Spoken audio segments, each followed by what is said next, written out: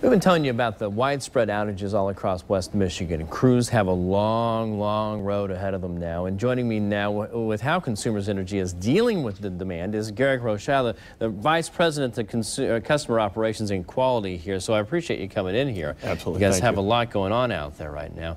One of your spokespeople had said earlier that we saw in our newscast, this is one of the worst storms ever for you guys. Is that your sentiment on this as well? Absolutely, and certainly one of our worst over the Christmas holiday. About 295,000 customers that have been impacted across the state.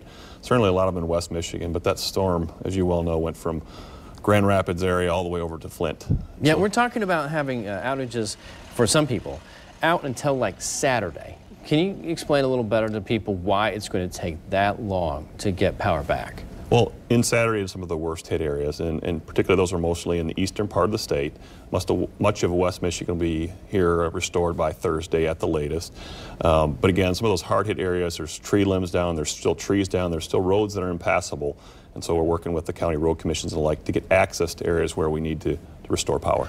Are these just your crews, or you, lots of times you'll contract with other power agencies outside of the state? Do we have other crews coming in here right now? Absolutely. We have about 1,500 of our own employees as well as contractors that are engaged. And we're bringing 1,000 line workers from out of state, 11 states and the District of Columbia into Michigan. And so they're arriving, they're here already, more arriving today, later today and tomorrow to help restore service. So you're thinking, as we talked about that hard date of being Thursday then, when a lot of people would have their power on, or I guess everybody would have their power back on in West Michigan.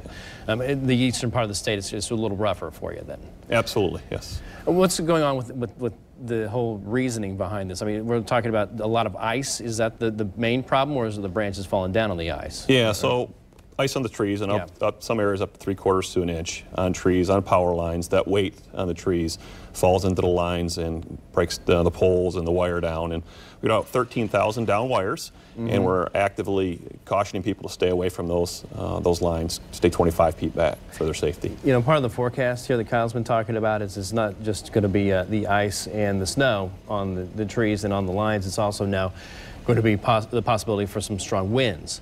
Which may just add to the problem here. What happens then? Absolutely. We've seen the numbers of impacted customers or outages increase. We were about at 260,000. We've went up to 295 from a statewide perspective. So additional snow loading, the wind is having an impact. The ice storms are one of the worst kind of storms when it comes to power outages. Yeah, all right. Well, we appreciate you coming in here, Garrick. Thank you so much. Good luck to your crews and stay safe out there as they're working to restore that power. Thanks again.